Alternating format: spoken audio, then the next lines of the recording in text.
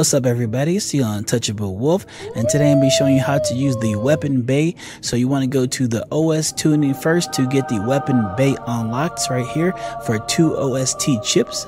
Now to use it, so it's pretty much like if you want to switch weapons from your right hand to your right shoulder, you can have two hand weapons. So you can't go from your right, you can't put a weapon from your right hand to your left shoulder. It has to be the corresponding area.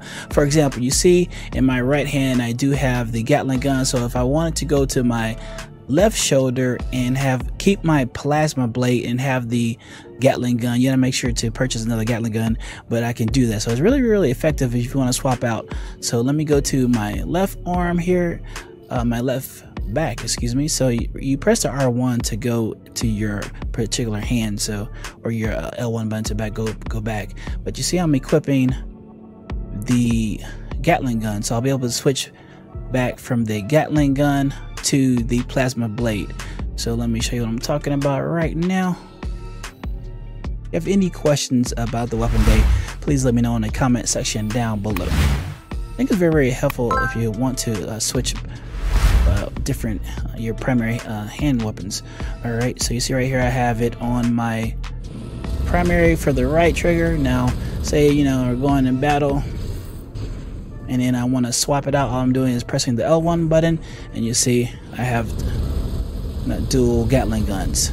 Then I want to go back to my melee weapon. So that's how it works. Really easy, and you can do it for both sides as well.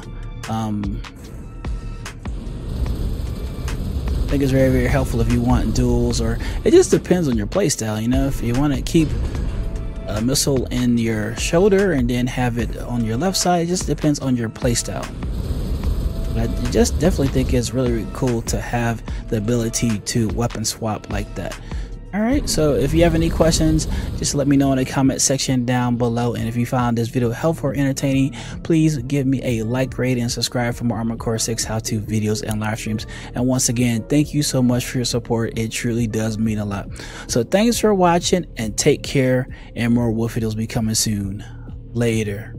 Peace.